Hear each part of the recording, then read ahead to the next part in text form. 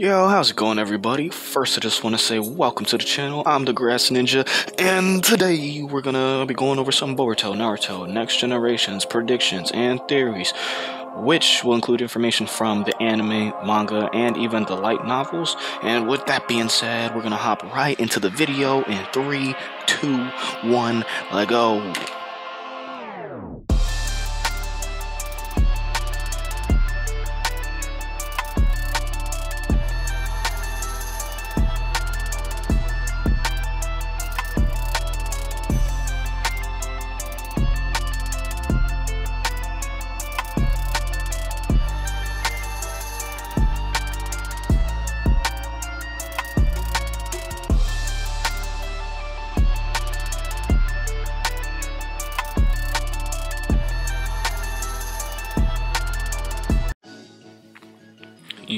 Yo, what's good? It's the Grass Ninja. Let's get it started, alright? So, with today's video, we're going to be talking about Kawaki's new karma seal. How does he get it? Who gives it to him? Let's get into it, alright? So, basically, how does Kawaki have the karma in the future when we see Boruto and Kawaki face off on the Hokage monuments? The two are clearly using karma, but last we saw, Kawaki's karma has been successfully removed. So then, how does Kawaki have karma, and whose karma is it? Meaning, who's Kawaki going to be the vessel for next, right? Well, if we look at Boruto and Kawaki's conversation in Boruto chapter 56, Kawaki tells Boruto about code and lets him know that code is extremely dangerous, and that he has the white karma seal. Kawaki also mentions that since Boruto and himself are roughly 80% Otsutsuki, and Boruto even more so, that it would stand to reason that Boruto and Kawaki can use the techniques of the Otsutsuki clan, which would mean the two of them can do things like absorb ninjutsu, fly, utilize space-time ninjutsu, and even implanting their own karma seal, effectively creating their own vessels, making them low-key immortal. Alright, so Kawaki goes on to explain that branding someone with karma isn't so easy, since it took Jigen and Yamato working together and testing the technique on several test subjects to successfully, in air quotes right now, successfully create 2 karma seals, and only one of those karma was capable of reviving Ishiki, which is the primary function of the karma seal, right? So out of the 2 karmas, only one was capable of reviving Ishiki. And that's kind of what I want to focus on in this video, right?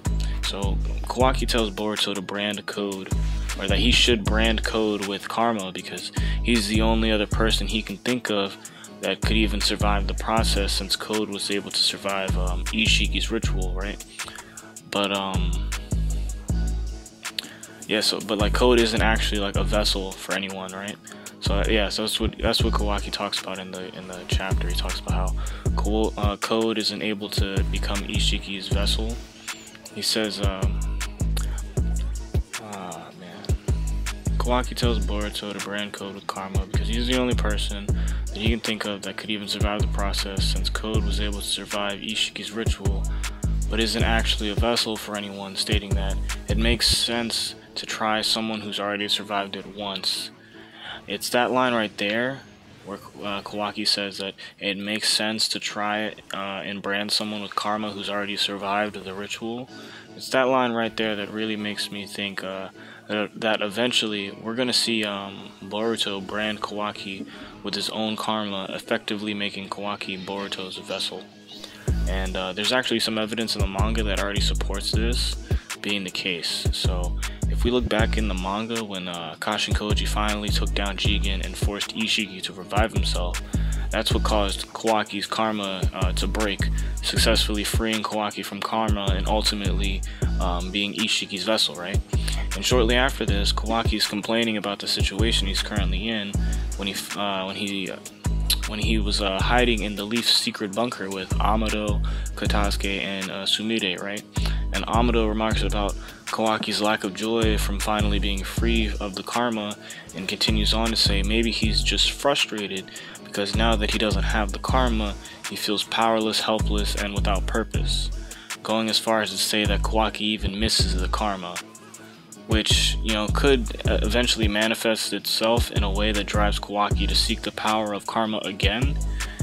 And now the crazy part is that there are a couple ways for Kawaki to receive a new karma and become Boruto's vessel. So like number one, like Momoshiki just takes over Boruto, kidnaps Kawaki, and begins to search for the Ten Tails.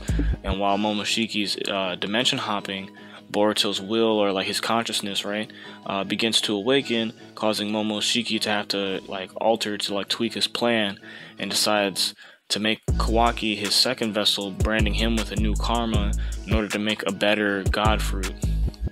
But in the middle of the process, Boruto can like regain his consciousness somehow, or regains control, but since he's right in the middle of the karma ritual, Boruto can't stop it, and he accidentally ends up branding Kawaki with his own soul, or like with his own karma. You know, that's easy enough. That's like the easy way. The other way is that number two would be Kawaki makes Boruto activate the karma seal ritual through resonance. And like, I know that Kawaki doesn't have the karma seal now, but we've seen this strange thing happen where it looks like Kawaki was able to assist Boruto in creating a space-time portal at the end of the battle of Ishiki. And at this point, Kawaki's karma, like the Ishiki karma seal, or when he was Ishiki's vessel, that karma is gone. But he was somehow able to influence Boruto's karma in order to open a portal and return the cast to the Leaf Village, right? Maybe when Boruto attempts to brand Code with karma, it fails, because for whatever reason, Code just isn't compatible with becoming anyone's vessel.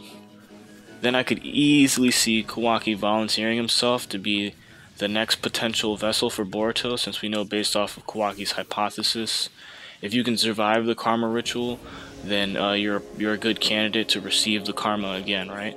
Also, if we assume Amado's statement about Kawaki's feelings of karma leaving him feeling like powerless and without purpose to be true, then it would kind of make sense in a way, because if they can't stop Momoshiki from coming back,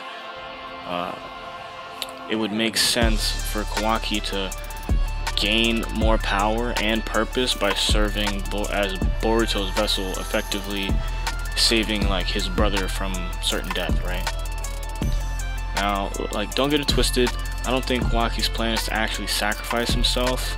Because like, if he does wield a new karma and it functions as Boruto's vessel, then I don't think it's above his moral code to go out and search for his own vessel to prepare for his eventual return. Once his body is used to revive Boruto. And one more thing, you need to, you know, people's eyes can say a lot.